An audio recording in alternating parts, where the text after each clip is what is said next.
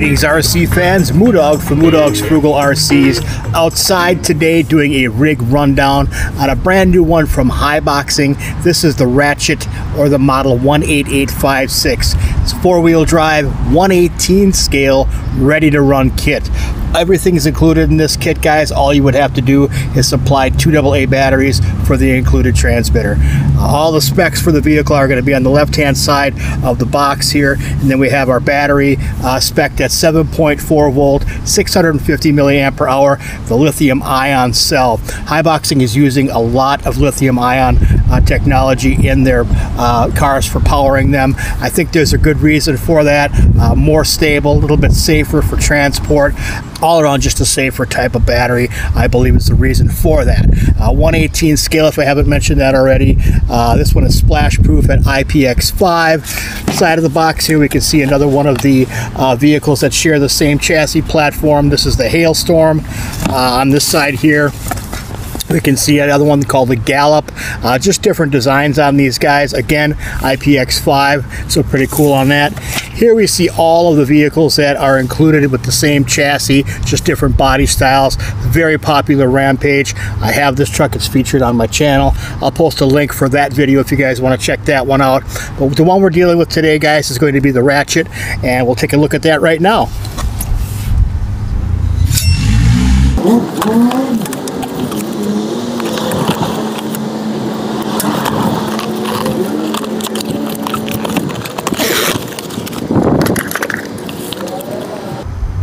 Alright guys, first thing we're going to find inside the package is the owner's manual. Half-size manual on this one, guys. We have nice, glossy, heavy stock. Haiboxing has been very good with their manuals as far as English translation goes, Chinese to English. Always very good. Ready to run unit here, 4-wheel drive, 2.4 gigahertz on the radio system, qualified spring shocks. Basically what we're looking at here is friction damped shocks, no oil filled. 30 kilometers per hour for the maximum speed on this. That remains to be tested. Ball bearings throughout. We have a 390 size motor. I'm sorry, 380 size motor on this one. It's going to be a brushed motor. Splash proof electronics. Again, IPX5 on this one. All the technical data here for the length and the specs and size of the vehicle are going to be right there. Everything to get your vehicle from box to dirt or box to pavement is going to be inside the pages of this manual. A couple addendums here, a couple little extra things that Haiboxing sends along. Kind of a thank you card here for purchasing their products, how to contact them if you're having any issues, and how to leave a review on Amazon if you choose to do so.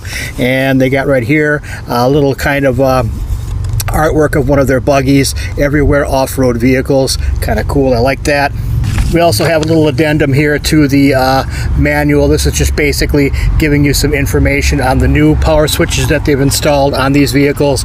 Kind of made them more impervious to, I don't want to say completely impervious, but a little bit more resistant, I think is the better word, to moisture and grit, and they're showing you basically how to operate that and giving you some information on the heat sink and not just twist it or bend it into the drive shaft. So basic, just kind of basic common sense stuff there, but nice to have that in writing. Haiboxing is pretty good at supplying us with decals for the vehicle. There are no decals installed on this vehicle yet, and I'll show you that in just a second. But you can see that we have a pretty good array of different decals that we can stick on the vehicle, and I'll show you that in a moment or two. So nice to see that. Then back to the manual real quick. Obviously, we've gone through these before from HBX, but this one's really nicely done as well. So you have color photos on here. The font is very clear, nothing smudged or ugly looking. All the information on the functionality of the transmitter. We have some interesting artwork on here as well. Kind of shows some of the maintenance of the vehicle, how to get it to steer which direction you want to go, how to use the dual speeds on here. And we'll get into that a little bit more. when I do the bash video on this particular vehicle. Shows you how to charge the battery pack, maintenance of the vehicle, troubleshooting. Towards the back here we have our full color parts grid with all corresponding part numbers. Very nicely done. And in the back is just some more basic information on this. This one is rated for ages 14 plus. So if you're planning on giving this to a younger child, use your discretion. That brings us to the vehicle next. Let's get this unpacked.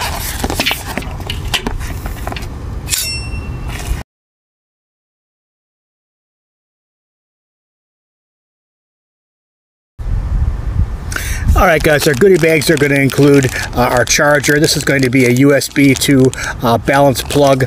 This one is going to be rated at 5 volts, 2 amps input, and then the output on this 7.4 volts up to 1000 milliamps. So we're looking at probably about an hour and a half to 2 hours or so to charge the battery from fully spent. We can see inside this package here we also have a set of 4 spare body pins. Kind of nice to see that. Set that aside for now. We're also getting a fin for this car, or a spoiler, so to speak. This one is going to have all the hardware that we need to install it onto the vehicle in the back. So we have the spoiler itself. They give you a little instruction sheet here on how to attach that. Pretty simple, pretty easy to do, but they do include the instructions in case you're not sure. They also included a small Phillips screwdriver, which I have about 467 of, 468. And then the hardware for 2 small screws here to install that on the vehicle itself. So nice that they included that little fin there, and you have a little bit of work to do installing it. Nothing too earth-shatteringly difficult. 2 screws. Most of us can probably figure that out without looking at any instructions. I want to apologize right now too guys for the wind noise. It's got pretty windy out here all of a sudden, and I don't have a wind sock over my microphone at this point, so I apologize for that in advance, or actually a little late. Transmitter for this vehicle is going to be pretty standard for HBX. Most of their 1/18 scale vehicles come with this transmitter as standard. This one is very nice. The only qualm I ever had with these is they don't stand on their own. So for storage purposes, this has to be laid flat or stored strategically at your discretion. So this one is going to have a nice feeling steering wheel, right hand side steering on this one. You have a slow and normal speed selector on here. Basically the slow is going to be for more the beginning type driver, or the child that's learning how to drive, and kind of brings the power down about 50% to what it normally would be. Then you have that toggle to normal, and this will travel at full speed. Steering reverse up on top here, steering trim knob right here, on and off switch. This one is going to require 2 AA batteries, which are inserted into the pistol grip on the bottom. And then up on the front here guys, you can see this antenna, or this fake antenna. There is an LED housed in there as an indicator for power and also for bind. So nicely done on those guys. They're always really decent. We have a couple of little cards attached to the car here. It's telling you to rip off this film before you go and apply your decals, otherwise you basically just wasted decals. So you want to make sure you do that before you're installing decals. Fully charge the batteries, that type of information. Improved power switch, kind of giving you an information on that, and to be careful with the motor surface because it does get hot. So basically we're looking at 2 body pins here, but before we take the roll cage and slide it back, let's have a closer look at the vehicle itself. We can see a really cool graphic design on here. Orange is going to be the main theme, and we have 2 drivers on the inside here, 1 empty seat in the back, and then this side is open with the motor, and I do not see a heat sink on this motor. I'm kind of puzzled on that one, but we can see on this vehicle we have tires that are attached, or wheels that are attached via Phillips screws. These tires are medium soft compound, and they are foam filled, so they feel really nice. They feel like they are going to be long wearing. I'm liking that a lot. Let's get these zip ties off of here as well. Underneath the vehicle, we can see a tub style chassis. All the screws on here for service are going to be Phillips head. We can see that we have plastic A-arms. We have plastic CVDs, both front and rear, along with nylon outdrive cups on the differentials, front and rear. Now there are upgrades that can be made to this to get metal parts for the, I believe you can get metal outdrive cups for your differentials, and possibly inner gears, I'm guessing as well, can be had in metal as well. Now the gears on the inside of here, I'm going to go ahead and just throw a guess out there that they're probably made of nylon, but again, you should be able to upgrade those should you need to or want to going forward. Everything on here very sturdily built, nice feeling polymer plastic here. I got a very solid feel about it. All Haiboxing vehicles are made very nicely, and they become my personal favorite for entry-level hobby grade vehicles. I think Haiboxing has the they get the nod from me and my channel anyway. Shocks again on here are going to be friction. There are no oil dampers in these whatsoever. We have 2 light cans in the front here that you can install your own LED lights into. Let's go ahead and get this opened up here, and we'll take a look at the inner workings of the vehicle. Essentially, all you would need to do is remove those 2 body pins, and this whole shoot and match kind of flips open so you can see the inside here. Now we have our 380 size motor here. We have a combination ESC and receiver right here. There is a power port on here. There's a tap for your lights, so you can run a light kit up to the front here and install lights in those open holes on the cans in front. We have adjustability on this steering arm here. It looks like there is a hex in the center here, so you can expand that should you need to for whatever reason. I don't think there's really much reason to do that, but you can. The motor is kind of modular on here as well, guys. Actually, this is the power button, never mind. So the power button is attached via this plug right here, and then runs around the back and sits right on top, or actually underneath where the FID would be installed.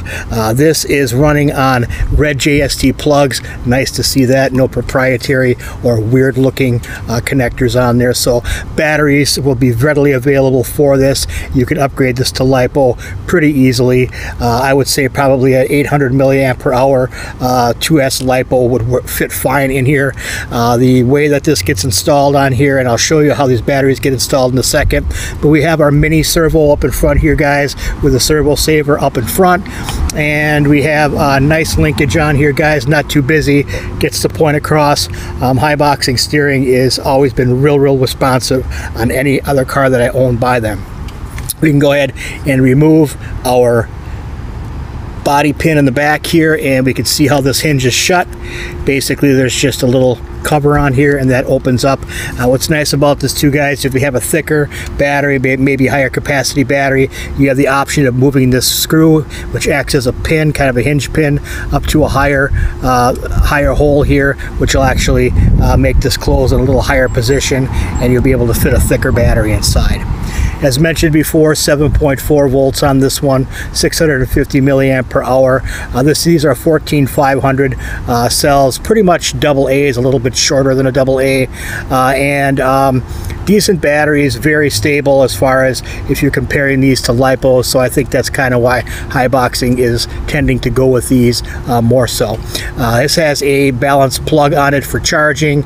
You can use a hobby grade charger to charge this battery as well for a little quicker charge. So let's go ahead and get this fin put on here, guys. Pretty simple to do. You can see we have 4 holes on the back here, 2 of which we're going to be using screws into, and the other 2 are just basically kind of set pins on here so you can get it in position. So basically we're just going to set it up there, and we'll get our hardware out, our screws. Hopefully I don't lose these in the wind. It's getting windy out here, so set this aside for now. And with our included screwdriver, we can go ahead and start one of these in, set it in place here.